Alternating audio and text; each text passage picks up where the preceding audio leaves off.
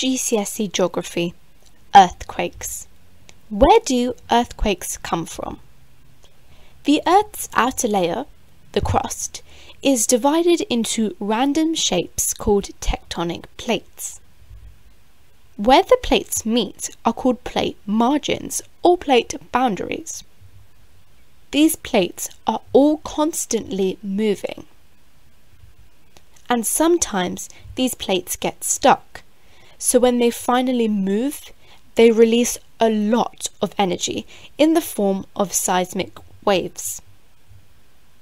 This is called an earthquake.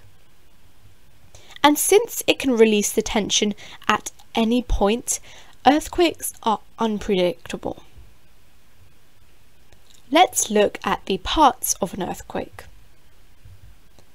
The focus is the point in the earth where the earthquake starts. This is normally in the mantle where all the tension is released. The epicenter is the point directly above the focus on the Earth's surface. Seismic waves are vibrations from the earthquake which are strongest near the epicenter and weakest further away.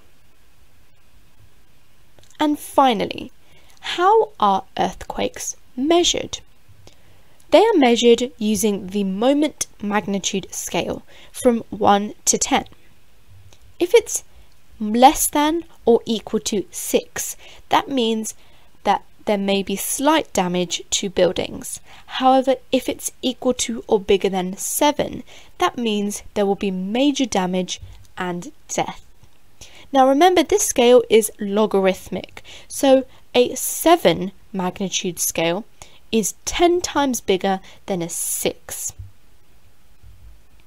For more videos on GCSE English, French, Geography and Computer Science, subscribe now to Know Waffle GCSE.